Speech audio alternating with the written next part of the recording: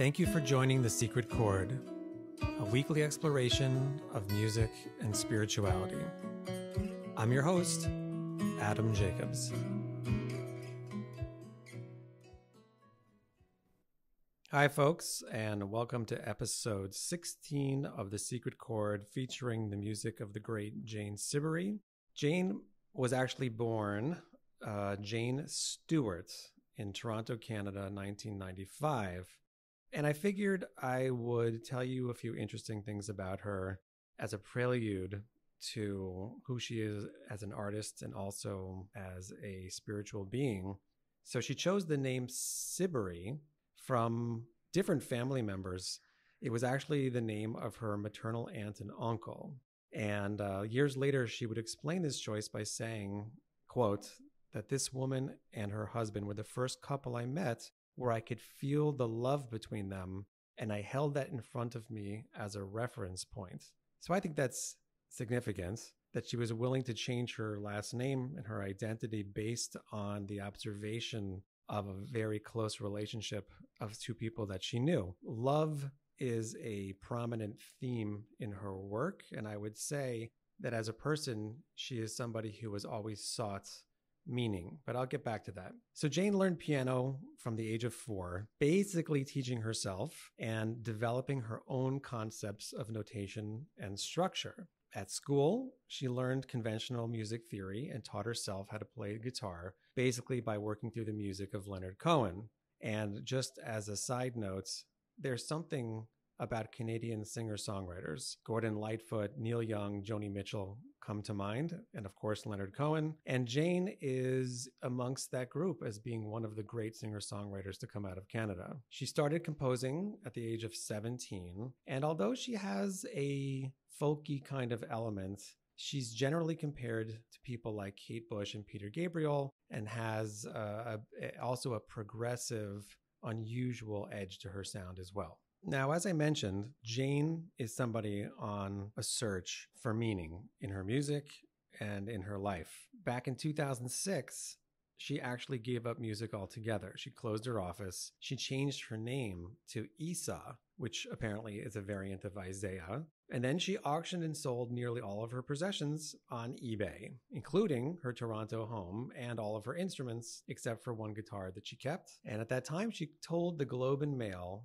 that she had kept very few precious possessions, including her Miles Davis CDs. And I could relate to that. Miles is a necessity. But despite that, she gave up everything to find an even deeper meaning than the music that she had performed for so many years. She is somebody that possesses both depth and humor at the exact same time sometimes. And it's an unusual combination. Her first hit was off of an album called No Borders Here, and the track was called Meet Me on the Beach. It's a 7.5-minute art rock single, which happens to be hilarious if you listen to it, and also musically fascinating. The opening line is, "I scanned the horizon for you, Mimi." And it's this funny, upbeat, full of life tune with these unusual time signatures and unusual instrumentation. It's a lot of fun and a very cool song. There's another song she has called The Lobby, which I think is funny also. And the chorus there is, quote, "Take off that foolish hat, put down the chair." What kind of songs have lyrics like that? It's just very, very out of the box. At the same time, she has lyrics like she has in a song called Sail Across the Water, which are the following. "Love is frozen, frozen in the figure they just pulled from the subway grate. Love is burning, burning with the anger that we all feel, against which we kneel. Our faces pressed into the lap of loneliness. Come on, love. Will you sail across the water and lay your wisdom down? And love, will you sail across the water and tell us what you found? And love, will you sail across the water and hold us when we drown?" Whew, that's heavy. It's heavy, interesting, pleading. That's sort of a hallmark of her style also. So funny, upbeat, bright on the one hand, and then very reflective on the other. Together, it's a very powerful and unusual combination. So I see her essentially merrily strolling through life and enjoying it while taking long, deep pauses to think about other things. So, the song I'd like to talk about today is called Calling All Angels. It was released in 1991 and it's been described as art pop or dream pop. It was also featured in an emotional scene in the film Pay It Forward back in 2000 with Kevin Spacey and Helen Hunt. And it beautifully features a duet with her fellow Canadian Katie Lang. Let's let the song speak for itself, and then as always, we'll discuss afterwards. This is Calling All Angels by the great Jane Siberry. Santa Maria, Santa Teresa, Santa Anna, Santa Susanna, Santa Cecilia, Santa Coppelia, Santa Domenica, Mary Angelica, Frater Ashes, Frater Pietro, Julianus, Petronella, Santa Santos, Mirosław, Vladimir, and all the rest.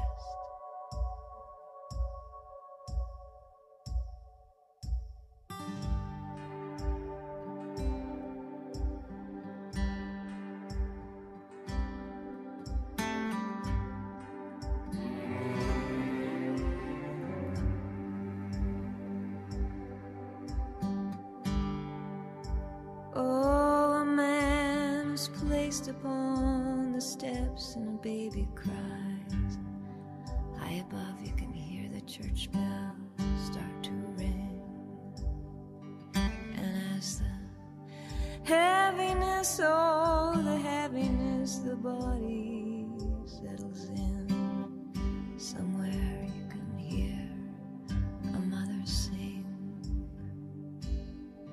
Then it's one foot, then the other, as you step out on the road. Step out on the road. How much weight? How much? Then it's how long and how far and how many times. Oh, before it's too late. Calling all angels, calling all angels. Walk me through this one, don't leave me alone. Calling all angels,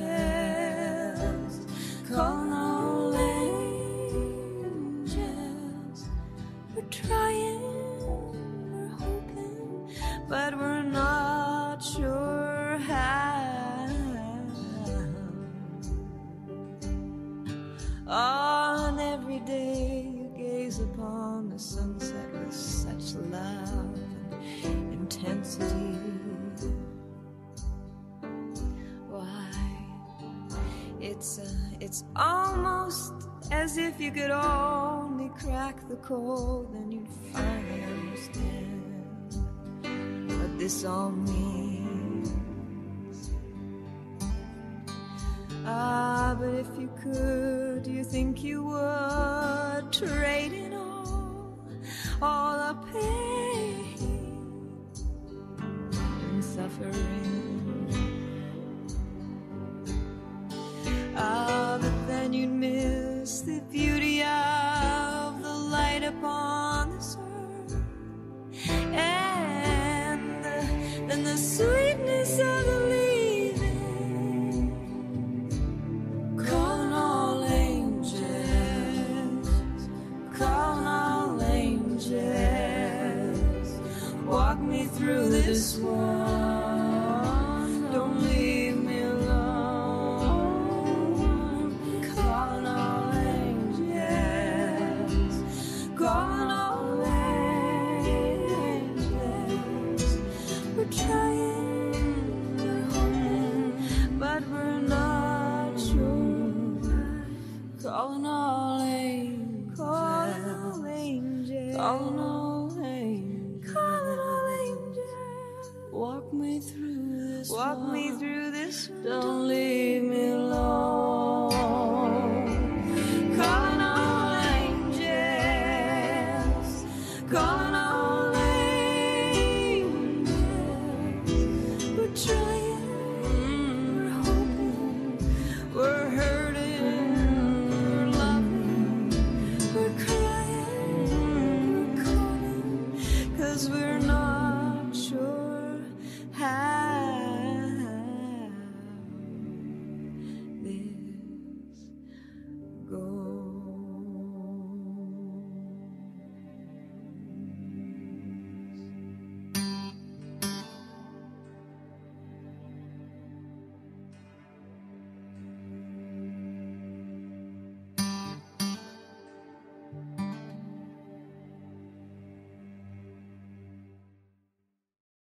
That is just a gorgeous piece of music. So Jane once said, I've never heard anyone put into words why music is such a powerful thing. For a lot of people, music is like a friend to them. I feel that way. I feel each of these tunes that we profile is like it's like a friend. It's like an old friend, something that you really care about. And no one ever has put into words why music is such a powerful thing. It doesn't make sense. This tune is unusual. And here's how I would describe it. It's a cross between sacred music, listen to the strings, the low cello against the angelic vocals of Katie Lang and Jane Siberry. And it also has this prairie song of the Canadian West. Katie is from Alberta, and she has a long career in, I guess, what you would call cowboy music. But you can hear both at the same time, and the combination is striking, and it's also extremely effective. It's a folk tune. It's also a sacred tune. The lyrics should be obvious to anyone, extremely profound and target rich in terms of our ability to discuss all these different facets that she brings up. And I don't know if we'll have time to hit all of it, but let's start. Towards the opening, she says, and as the heaviness, oh, the heaviness of the body settles in, then it's one foot and the other as you step out on the road. Step out on the road. How much weight? How much? And then it's how long and how far and how many times? Oh, before it's too late. That's deep. So yeah, the body provides heaviness in contradistinction to the soul. And as we might say, far from clarifying things through the senses, the body is actually what's blocking our perception of the ultimate reality. One of the most popular TED Talks ever was called My Stroke of Insight by Dr. Jill Bolte Taylor. Go check it out if you never have. It's an astounding story. In a nutshell, she had a stroke that shut off the left part of her brain only, allowing her to experience the world solely through her right brain. She happens to be a brain researcher as well, so this is something that she could self-study as it was happening. And what she discovered, and the way she describes it, is profoundly spiritual sounding. She was having what I would describe as an unbridled spiritual experience of the world. And it was only when the left brain kicked back in, that saved her life, practically speaking, but it also ended this transcendent experience that she was having. So the brain, the body, is a filter that is blocking the true ultimate nature of things. And as such, the way she describes it, the heaviness carrying the body along, and you schlep one foot into the other, you're out on the road carrying it along. And then the question she asks, how long and how far and how many times? Well, isn't that the question? How far down the road will we get? Some people make it short distance, some more, some a really long way. But before it's too late, right, there's an end point to that journey for everybody. But that's really what this world is for. This world is a world of becoming. The next world is a world of being, experiencing all that you've done and that you've built, not going anywhere, but arriving someplace. So Jane in this song appeals to angels to help her along the way. And although in my tradition, we wouldn't appeal directly to angels, not that we don't accept their existence, we would appeal to God directly. I understand where she's coming from, that we all need someone along the road with us. It's very hard and very lonely to do it by yourself. And there's a quote from a spiritual thinker named Ram Dass that I like. And he says, essentially we're all just walking each other home. That's how he describes life. Out on the road, doing it together. We're all in the same boat, on the same journey. She goes on to say, and every day that you gaze upon the sunset with such love and intensity, it's almost as if you could only crack the code and then you'd finally understand what this all means. But if you could, do you think you would trade in all of the pain and suffering? Well, but then you'd miss the beauty of the light upon this earth and the sweetness of the leaving. I can't emphasize strongly enough the profundity of what she has written and performed in such a beautiful style. Each one of these things could be taken apart and be an hour discussion. But yeah, sunset. Why is a sunset important? Who cares? The sun goes down each and every day. So it makes some nice colors right at the end before it goes down below the horizon. Why is that significant? When you stand there and look at it, do you feel, my gosh, this is profound. Something important is happening. How could it possibly produce that feeling in you? There's a scene in Close Encounters of the Third Kind, which I love, where Richard Dreyfuss is trying to understand his desire to go and find this mountain, which has become his obsession. And he's looking at a pile of mashed potatoes that he's sculpting to look like this mountain. And he looks at it and he says, this means something, though he didn't know exactly what. But don't we all want to know that? Don't we all want to crack the code that she's talking about and understand what this all means? We get up day in and day out and we do our stuff and things happen. Some of them make sense. Many of them don't. What a strange world we live in. And somehow there are moments like a sunset. We look at it and we know something much more grand is afoot. We know it, but then it goes away and we continue on our merry way without processing often, but we really should take the time and think about it. So how about you? Would you trade the beauty and the light that she talks about not to have the pain and suffering that she mentions? I think most people would take it. It's a fair trade. They say that no pain, no gain. And this world certainly has its share of pains. The art that people produce, like this tune and many others and other kinds of art, are an attempt to make sense of things, to crack the code, and as she says, finally understand what this all means. I think it's a remarkable line, the last one she says. But oh, then you'd miss the beauty of the light upon this earth and the sweetness of the leaving. What does she mean? What sweetness? Sweetness of leaving this earth? That's what it sounds like to me. And I recalled an idea that in the book of Genesis, every day it says God saw what he had done and it was good. And then suddenly on the sixth day, it says God saw all that he had done and it was very good. And the biblical commentators jump all over that and they say, wait. What do you mean very good? What's the very? And a very paradoxical, counterintuitive answer is given that the very good is referring to the day of death itself. That if it's true that there is an infinite being who created all and that being is good, then it must follow that every aspect of creation is equally good. Even that, even the leaving. And how much more pleasant might life be if we could look at it that way? That yes, there is wondrous beauty of light upon this earth, and then even beyond this earth, once we leave it, there's even more. I think that's a healthy, satisfying, and reassuring way to live one's life. I thank you as always for sharing this song and these ideas with me. I want to mention that the Secret Chord has now a Patreon account. And if you're interested in being a sponsor, you can find it on Patreon under the Secret Chord. And please consider subscribing to our YouTube channel and or our SoundCloud account or any other place where podcasts can be found. It's been a pleasure speaking with you as always, and I look forward to speaking to you again next week. Have a wonderful week, everyone.